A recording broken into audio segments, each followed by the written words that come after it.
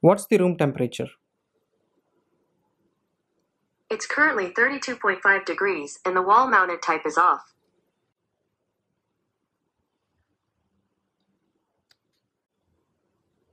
Turn on air conditioner. Got it. Turning on the wall-mounted type. Decrease the temperature. Okay, cooling down the wall-mounted type. Switch off air conditioner. Sure, turning the wall-mounted type off. Hi everyone. I hope that introduction was enough to let you know what you're going to see in this particular video. Few weeks ago, I posted a challenge on how to design IoT and I wanted you to contribute to the system design so that I can review that. Himanshu had created a pull request with this particular design. I'm going to review this particular design and I will also explain the same diagram with my own transition, and I will also let you know what can be improved and what is missing and things like that. Let's get started.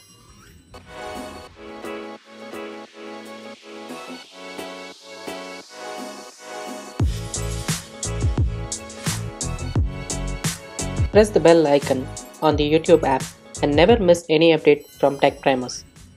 I'm going to assume the cloud platform which we are going to leverage is going to be AWS Cloud, and I have a Wi-Fi connection at home where I have an air conditioner installed with an IoT hardware device, something like Raspberry Pi embedded within this particular device. So I'm assuming that there is a hardware control board which is already equipped in the hardware. We are going to create a mobile application or a mobile client, and we are going to see how the backend is going to be designed within the AWS infrastructure. We are going to expose APIs to this particular mobile application. So we are going to create an API gateway, which is Amazon's API gateway, which in turn is going to be connected to Amazon SQS, and SQS is going to trigger a Lambda. If you ask me why SQS is being leveraged here, can we directly connect from API gateway to the Lambda? You can definitely do that, but you can add SQS to add some resiliency inbuilt within this whole flow. What if the Lambda application resulted in a failure response and you want the user to trigger the request again? In that case, you can definitely leverage SQS and you can retry stuff based on your response code from the Lambdas. That's another reason I think Himanshu has used SQS here, which is a good thought. So from SQS, we are going to trigger a Lambda function. The Lambda function is going to persist the metadata of what the user is going to trigger into a DynamoDB data store, and it is also going to call an IoT core service. So this is AWS's IoT interaction layer where you can use IoT core to connect to different devices and you can get responses from them. So we are going to use DynamoDB from the Lambda to store some metadata information, and from the Lambda to the IoT device, we are going to use something called as IoT core, which can connect to your device applications. Here, assume that we have a Raspberry Pi installed within the hardware and it's going to get the response back from that device. Since we have used an air conditioner, we are going to leverage features which are specific only to the air conditioner. So as a part of this flow, the user, let's say, is requesting for the temperature of the room.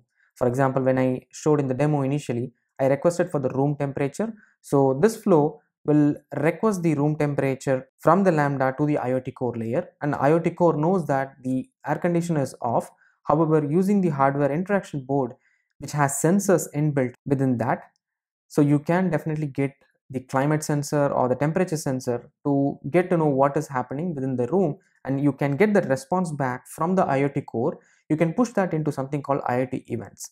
So IoT events is another service from AWS using which you can interact with different AWS services. You can connect to, for example, we can connect it to Kinesis Firehose so that you can store whatever event is coming in into a data store like S3, and you can use that to archive information. You can use it to query information for analytics purpose, etc., using Athena.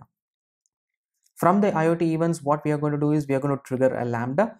From the Lambda, we are going to store the metadata information into the DynamoDB, because when we requested, we know what we requested, and when the response came back, we can store the state of that particular response inside the DynamoDB database so that we don't have to retry if something happens for the response. Let's say there is a timeout and we did not get the response within a stipulated timeout, we can trigger a Lambda to go and fix those stuff.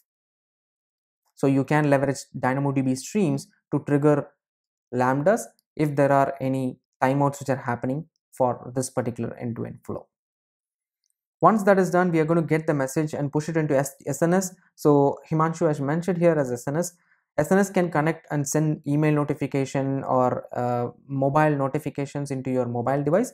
However, we want to connect it to the application, right? So in that case, I would have leveraged SQS, because using SQS you can push that message into your mobile specific queue. But then how will you register each of the device into SQS, right? So that's the next question which arises, and that's why I think Himanshu had leveraged Amazon SNS, so that you can push a notification and the notification can send the response back to the mobile client. One another alternative what we can do for this particular architecture is, instead of having this as an asynchronous flow, you can have a synchronous flow embedded by leveraging the response from the IoT events, and you can have a timeout embedded, so that you can just give a response error, or maybe you can retry on your own. We can also integrate this whole API gateway into the Alexa enabled devices like Echo or maybe Alexa device itself directly. Most of the apps these days support a unified way of integrating with IoT devices. So if you had seen earlier, I was able to connect my Google Assistant with the ThinkQ app from LG. So Google Assistant has a plugin which you can leverage to connect to the ThinkQ app, so that you can get the same features what the app provides into the Google Assistant by default. Some things which were missing from this architecture was the monitoring aspect of this application. I would add CloudWatch for monitoring the logs and raise alarms if there are any failures or if we want to retry some things. And I will leverage Amazon X-Ray to do distributed log tracing. So what if I want to trace what happened to my request, right? If something went wrong. So I can definitely leverage Amazon X-Ray for that. Also, to keep things secure, I'm going to leverage the Amazon KMS, so that you can encrypt your data when you are storing it within the Amazon DynamoDB or even with S3. So you can leverage your own keys to store or encrypt the data. Finally, since it is all exposed to internet and you have a lot of internet connectivity, we can leverage the AWS Shield to protect our account or services from denial of service attacks.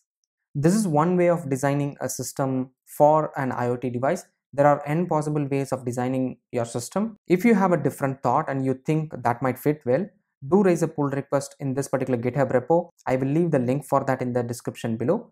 However, thanks Himanshu for providing this architecture, and I hope a lot of people would have learned different kinds of ways in which you can interact with IoT devices and how you can retrieve data from IoT and then show that in your mobile application or your web application.